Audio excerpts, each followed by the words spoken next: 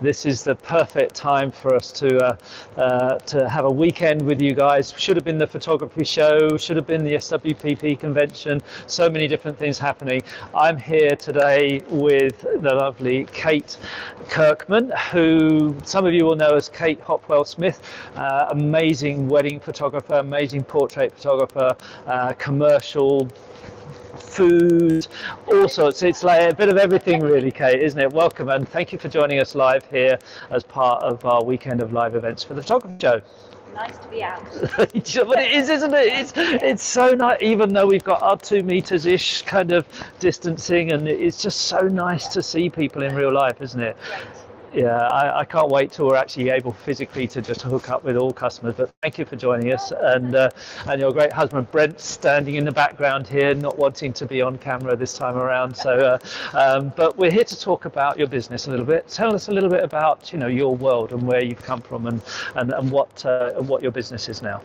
So I started like a lot of female lifestyle photographers as a wedding and portrait person, and that was my focus. And I loved it, and about 10 years ago I began to notice that there was something happening in the States called boudoir, and it really wasn't here at all.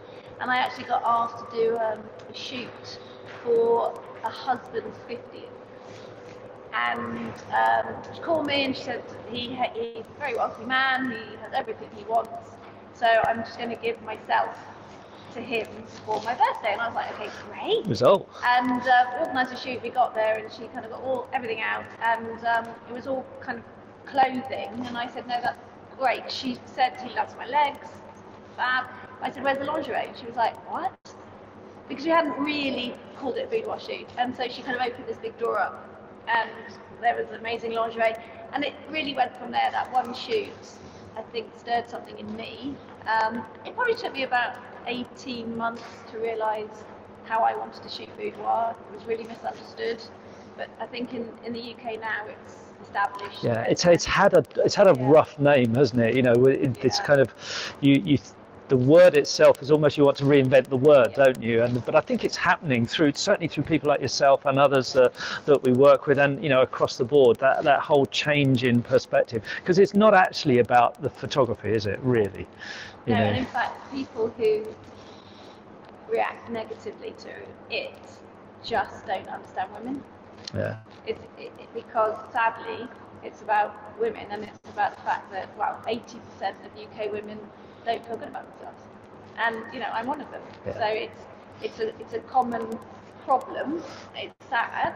Yeah. And actually, all women deserve to feel beautiful, and that's what I do. And it's just a mechanic to make people feel better.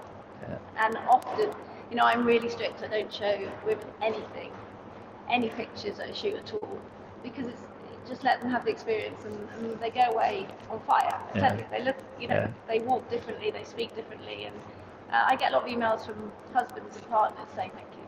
Wow. Yeah, and I've noticed this, through the kind of last few years that we've been much more involved in portrait photography, that, what we realised too is that it's actually most of our work that we do, your work, all of our clients' work, our products are actually bought by women. And from the wedding photography, from the portrait, having their children done, their pets, it's a very small percentage of the man that's actually buying. Whatever the relationship. Well, in today's world, everybody has a contribution to make, and I think that's why it's important. If there's another decision maker in the process, that they're included, whether it's a husband, a friend, a child, or whatever. There's a decision maker, but specifically in boudoir, the time I've spent around photographers to understand actually it's about how it makes them feel, the experience of it. Yes, and it's about addressing the fact that women, sadly, don't often feel great about themselves. And a fascinating thing for me is that we do ourselves and our partners a disservice by feeling bad about ourselves, because often the people that love you, they think you're beautiful, and they can't understand, and men struggle to understand this, but actually, so by doing, whether it's boudoir or something similar, you can actually transform your own relationships your sex life. I mean, honestly, I've seen it all, and I've done, you know, people who've had cancer coming back from cancer, and it is truly transformative. And this is why when people kind of are negative about boudoir, I just think it's so sad that actually people don't understand what it's about. It's a label, and you're right. It'd be lovely to have a new one, but I don't think that'll ever happen. You know, the reality is now at least women in the UK understand what it means. Yeah. And it can mean anything from glamour to... Well, it was interesting when I was looking at the numbers of our active customers that are actively buying products from us. We're now at nearly just under 60% of our customers are actually women buying our products now. So the growth of female photographers in our industry, thankfully, has gotten more and more positive, and it's growing, and the influences that you'll have, not the least of which is on our products too. So the things that we've been doing that have given us the opportunity to help you more. So talking about products, I know that that you know, your business has evolved through weddings with wedding albums, but you finding boudoir is actually one that's actually creating print too. You're actually, you know, print is one of the things that's actually happening through boudoir for you too. Yeah, for me, it's the thing I print the most, and interestingly, I think with weddings you almost have to encourage people to print and quickly, you know, because life happens and people have kids, and we all know the reasons why people don't do their wedding albums, and it's certainly not a lack of love for the imagery. But I think a lot of people are surprised that boudoir leads to print, because the way women feel about these pictures is incredible, and it's very precious, and there is no sale. You know, you don't have it's not what it's about. The women want the pictures, even if they're going to keep it really, really private. But actually, they keep it less private than you would imagine. I think what happens is, you know, and I do wall art, a lot of it, but the kind of wall art that people buy varies from what can be seen in the house, as opposed to maybe what's in the bedroom and the bathroom. I mean, your photography is amazing because you cover from the beautiful, stylized, looking amazing, you know, discreet photographs, and then there's the things that people don't see, that you cover that kind of whole area, the body sculpting side, and all that side of things. But you're right, it's hard for people to put boudoir pictures anywhere other than their bedroom, isn't it? You know, so and we're going to talk about that in a little bit more, because we're really excited about one of the pieces that we produced for you. So that's going to happen too soon. One of the things that I found in talking to you about your work, and then when I look at the work that you've done, and I look at the different works out there, you can see a distinct difference often in the photography that's come from a woman than it has done from a man. And I think we can learn so much from you guys about thinking a little bit more about what it is that the end result's going to be. So tell me about, what is it that people see in the prints? You know, when you, and I know you do actual physical prints in mounts, and that it could be in a folio box or whatever. Tell me a little bit more about that. Do you find, do you actually give the prints to your clients? Do you see them and actually hand them over when they see them, or do they get sent to them? And what's the reaction to the prints? I think I've never been what I'd call a local photographer. So in terms of our weddings, they're often clients abroad or all over England. And with boudoir, people fly in from Europe. Wow. I went up to Scotland recently to do a shoot. And so I don't have that thing of half an hour away, someone can come and see me. And so, no, I don't get to. You don't get to no, see I it. don't. And actually, when they see the images for the first time, I think it's deeply private. And even if it's for a present, so if a lot of people doing it for weddings or 40th. So bridal boudoir, for instance. Yeah, absolutely. It's a gift. A lot of women, sadly, feel they need to have a reason to book. You know, that they're not a good enough reason how they feel about themselves. But I understand that. So it's a gift. But I still say, I know you're gifting this, but this is a big thing you're about to see. You're going to see yourself in a totally different way. It's going to be emotional. Have a glass of wine and be on your own. And I think other people would say, absolutely, that's not the way to do it. I think it is. I think it's a deeply personal, private experience. And I hear back from women once they get that gallery link, it's within 15 minutes. Really? Yeah. Wow. I get expletives, I get emotion. No other thing that I shoot gets the same fast, emotive response, and it's hugely rewarding. Yeah. And just going back to the point you made about gaze, I think it is really interesting, the male and female gaze. And what I say is that it's the woman is in control of her image. So I say, you know you're being watched, you're okay with being watched, and you're controlling the gaze. You're not being objectified by a man. Right. And there are men that can shoot boudoir well. Yeah. But they shoot it like women. So we've got to get inside your heads then. Well, I think you've got to allow the woman to own her own image and how she wants to be seen. Because the other reality is, if it's a gift, I do say to them, say that an album. I say, my advice would be, do not finish the album and hand it over complete. Because men and women will choose about 50% the same images and 50% different images. Interesting. Yeah. And so I say, if you do the whole album, you're giving him your favourites and your version of you. But the reality is, if he then sees the rest of the images, he will honestly say, well, why haven't you included that one? And it's not just the sexier body stuff, it's the portraits. And a lot of people say to me, why do you think portraits are so important? Women need to see that they're beautiful in every way, and I think it's all in the eyes. And I think it's interesting too. I've had a number of people discussing and talking about that some of them talk to the partner before the shoot. Do you do that as well sometimes? I always say to the women, be honest with me as to why we're doing or why you're doing this, because I need to understand. And sometimes I would say 20% of my inquiries are from men for their partners. Right. And they're saying to me in an email, very honestly, I want my wife to see how beautiful she is. I can't get through to her. Please show her. That's really interesting, because it's hearing and seeing and reading some of the different things involved in some of the training that's gone on about understanding how your partner, be it a male or a female, sees you compared to how you see yourself. And I think often we forget that, particularly when it's a couple of whatever gender, that partner will be thinking in a very different way, and what you hate about yourself or I hate about myself could be the thing that they love the most, and you don't know that, do you? Brent had to teach me. He said, he's a very interesting phrase, he says, it's my lens. When I look at you, it's my lens. Don't put your lens onto my camera. Right. Because he says, because you both shoot, you're both in the business together. You both shoot. It's from a wedding's point of view, and I was very lucky enough to be at a wedding where you were both shooting, which was brilliant to see. So you both shoot. Brent's obviously an expert in video as well, which is good. And Sony ambassadors, is that right? We both are. Yeah, which we love, absolutely love.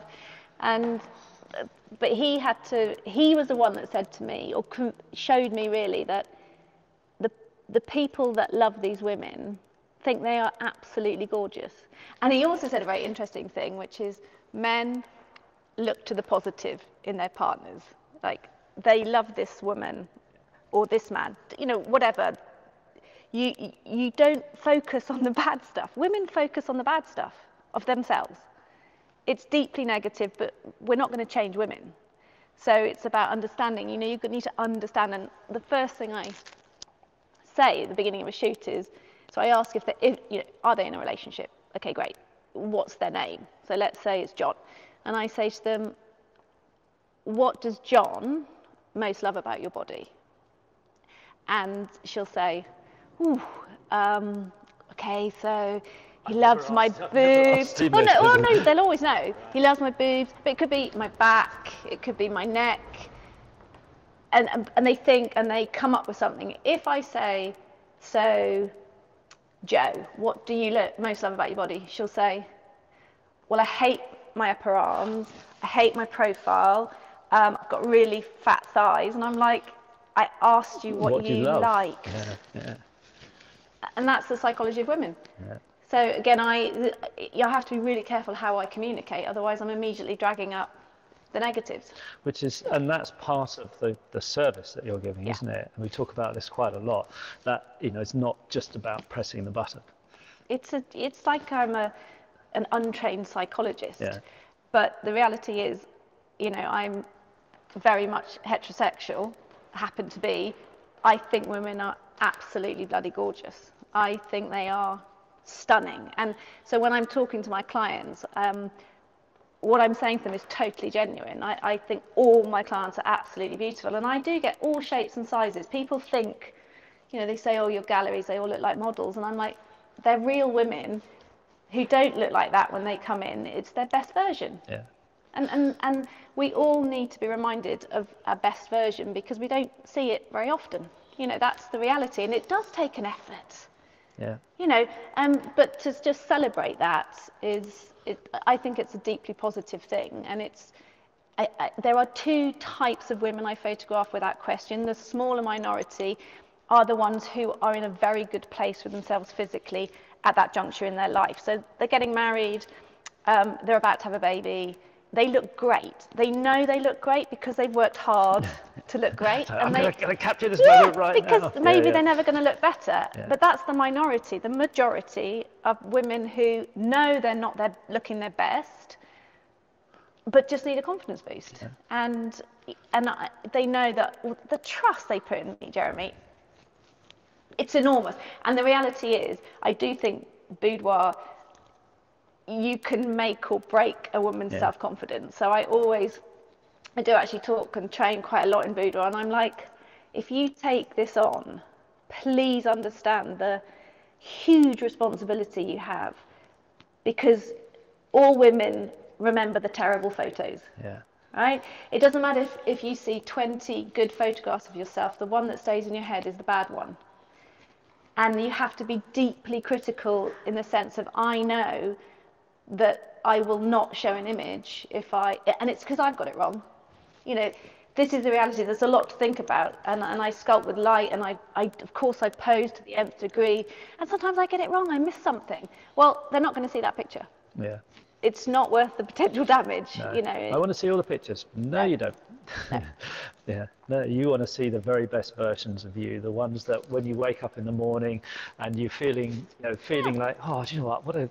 How great! I know that I am good enough. I can be that. Yeah. I can, you know, and that's it. I can be that. And a lot of people talk about some boudoir photographers really massively changing and manipulating people, and we come, you know, I have a 16-year-old daughter, and I see the younger generation that are constantly posting fake pictures, that, you know, they are changing themselves, so they're all getting this distorted view of beauty. It's not just the pictures, you see it in reality when you look at some of the television programs, the pressure that they feel to get fillers and collagens and, you know, whatever else that's added in there, and it's a tragedy because and you see the difference between when before they had all that work and what they are now. I think, no, you should have stayed as you were.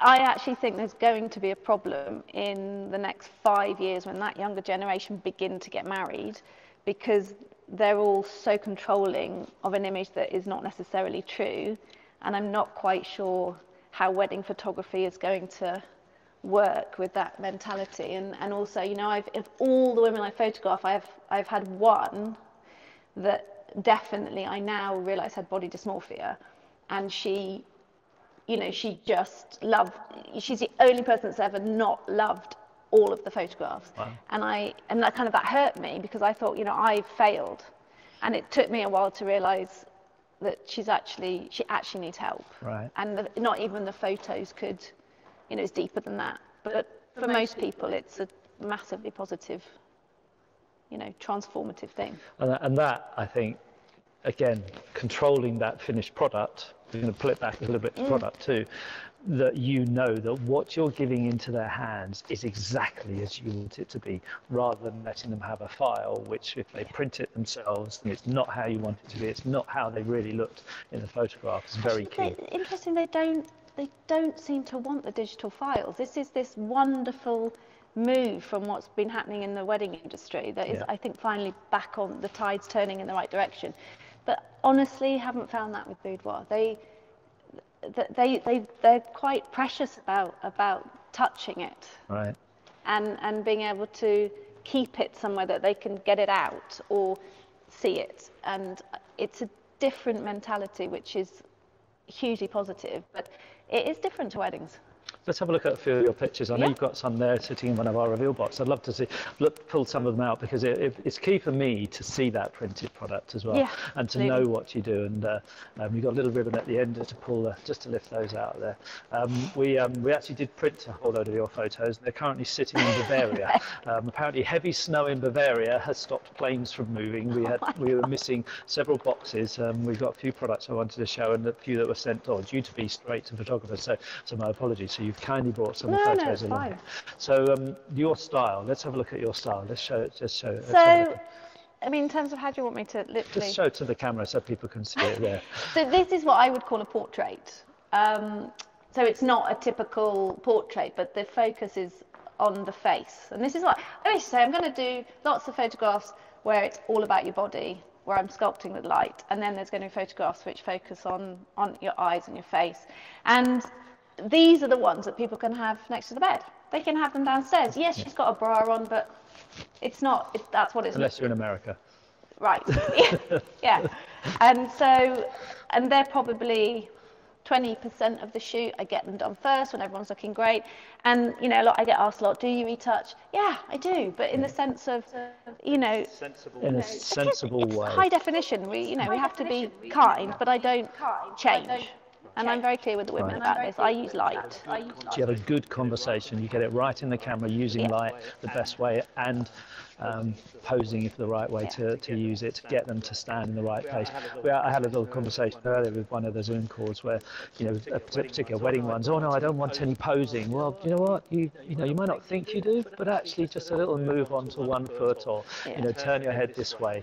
You might not think that's posing, but it gets the very best version, doesn't it? I think it's the word posing that gets to people. So even in our wedding where we talk about directing, but just saying we're going to, and then in fact with boudoir people desperately want direction. I think that's one of their greatest fears, and almost a barrier to booking is because you see, if you've ever seen models on TV, every click they're moving, aren't they? They're doing the work for you, and they're paranoid. They wouldn't have a clue what to do. So I just said, God, no, that's my job. And the other thing is that bodies are bodies. They have to go somewhere. And I have to really hammer it into my clients that the only angle that counts is the lens. Yeah. So, you have to read body language to be a boudoir photographer, because you really will see them. The minute you see them feeling uncomfortable, glancing, you're like, okay, stop.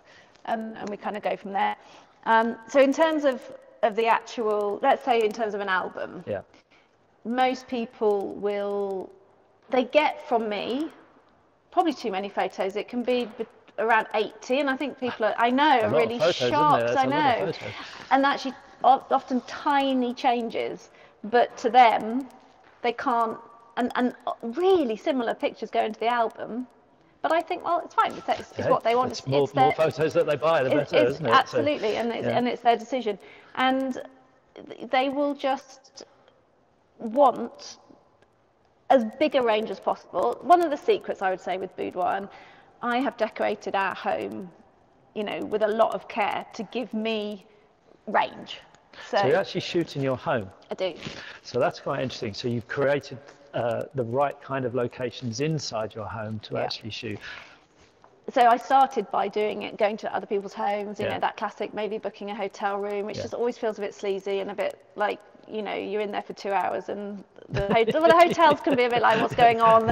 A photo shoot for 2 hours with lingerie. They don't necessarily understand it, and so I want to control. The thing is, I am trying to produce what I would describe as editorial style imagery that you could see in a magazine.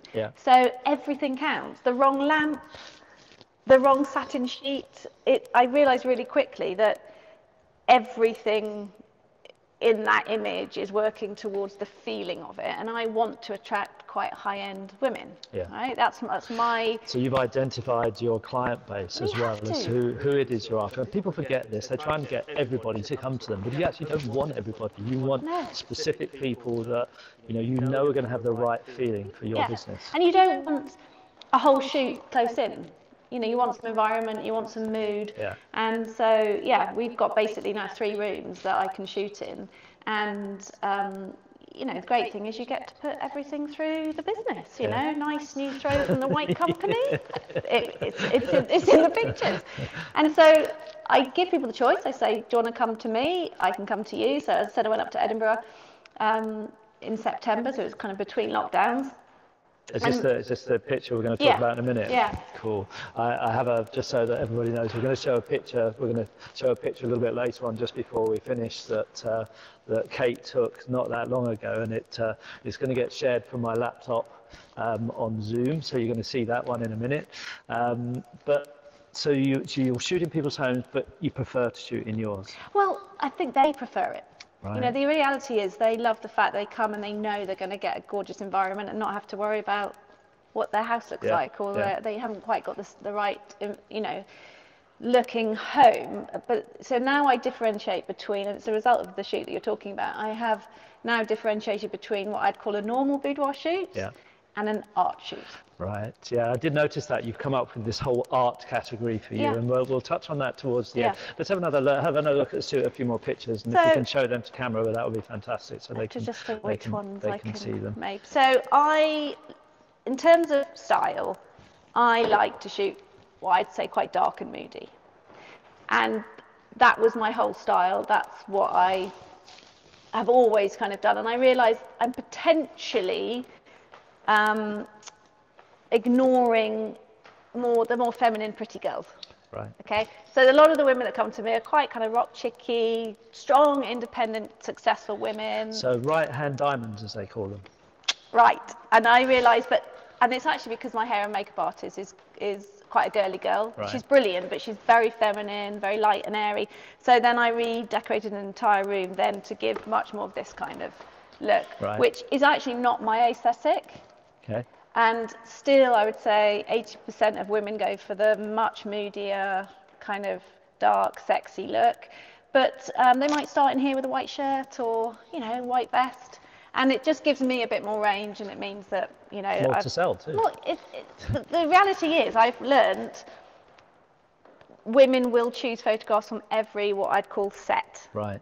And that could be lingerie set, or it could be wherever. Portrait set, or wherever you've done it. And they won't want to lose photographs, and so the more variety you can offer, the more you're going to print. And ultimately, if you're selling by the print or the page, or then that's more revenue. It's an upsell that they do for you. Totally. Yeah. Totally. And it literally is a case of they will not want to not have these beautiful images. Yeah. And so lots of women went for albums because that was probably the easiest thing to hide and get out. Yeah. But actually, I think as people are understanding boudoir in the UK, people they're braver. Yeah, we've seen quite a few. The reveal box has been a good one for us, particularly when the photographer does a couple of safe shots. Yeah.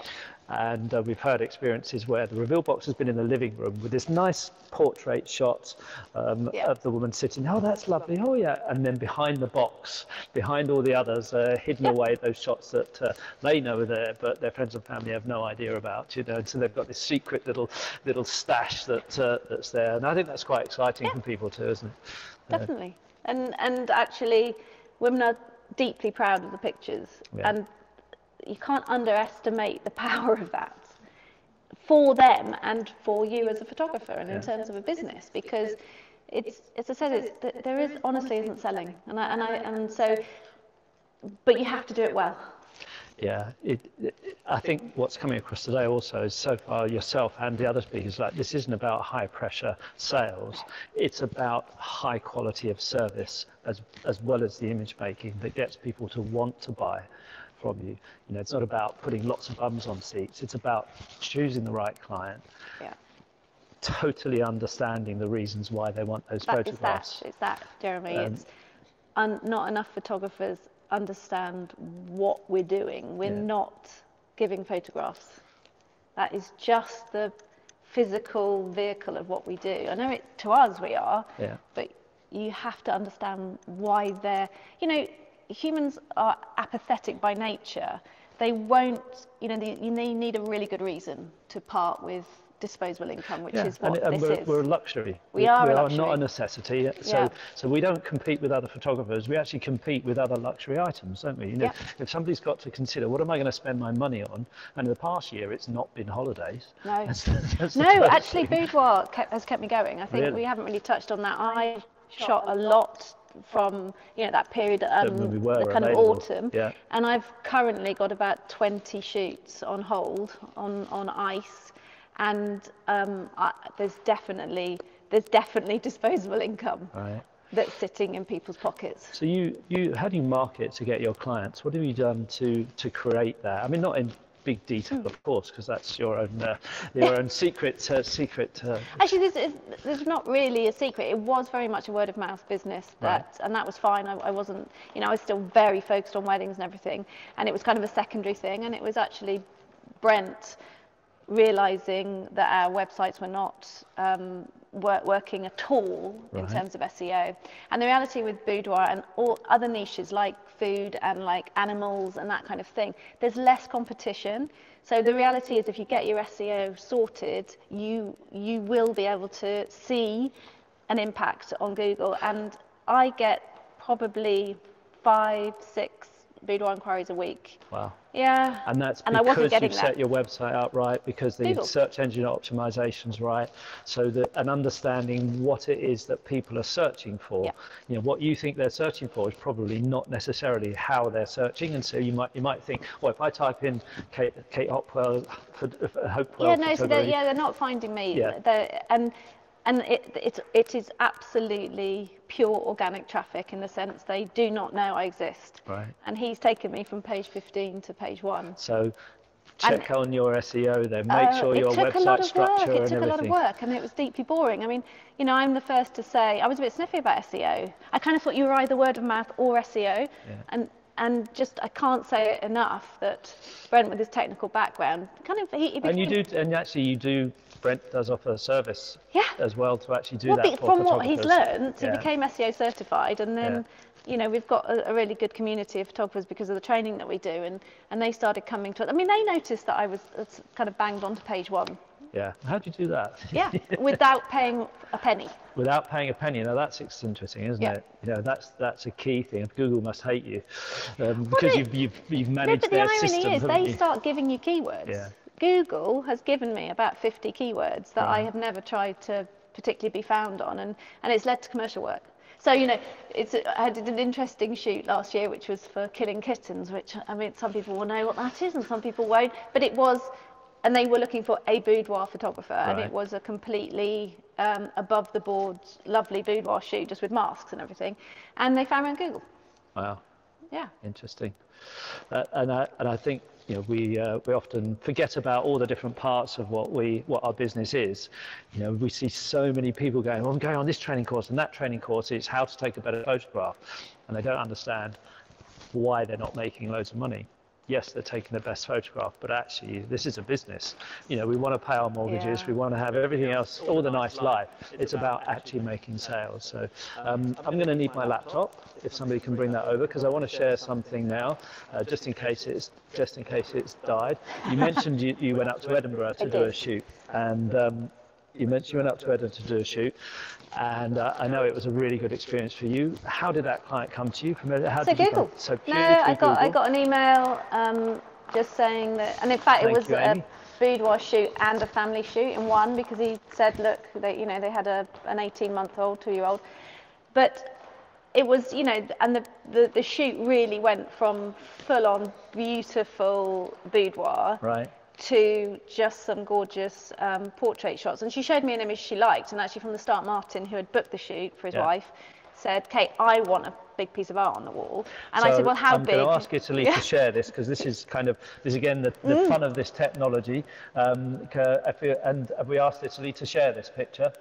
So we're asking Italy to share this. Hopefully you guys can see this any second now. This is the biggest piece of it's a Chromolux panel. Yeah. It's the biggest piece that we've ever made, and it's the first time we'd ever done it. Huge piece. So everybody's looking now at the size of this piece that you've done for this client on their wall. I know how big it was because we had winter Christmas deliveries and all kinds of scary stuff going on to get it to them. And you know, I was always going to drive it to Scotland, but couldn't get it in my car, and we weren't allowed to drive to Scotland. And also, but what a stunning picture, and how amazing is that? But he started from the position of, Kate, you know, a lot of these pictures will remain private, but I want just some gorgeous shots of her that we can put up. And there's that massive one, but they've also got a series of another multiple others, didn't they? So, you know, wall art, amazing to have on the walls. I mean, that's a black and white on a Chromolux panel, and it's just gorgeous. I mean, I got that through this morning. We're done. Oh, we finished. Oh, okay. So slightly mixed messages here from my team saying that we've actually closed, but now it's roll-up time. I want to thank you for joining us. It's been an amazing insight, really, into your world. We always have a good chat, but sharing all of that information, I think, hopefully is going to help so many of the photographers we're with. Thank you so much for joining us. Pleasure. Absolute pleasure. Thanks, everybody. We'll be off. We've got more to come this afternoon. Loads of different things to talk about. Kate, as always, was amazing, and looking forward to sharing the rest of things with you today. Thanks, everyone.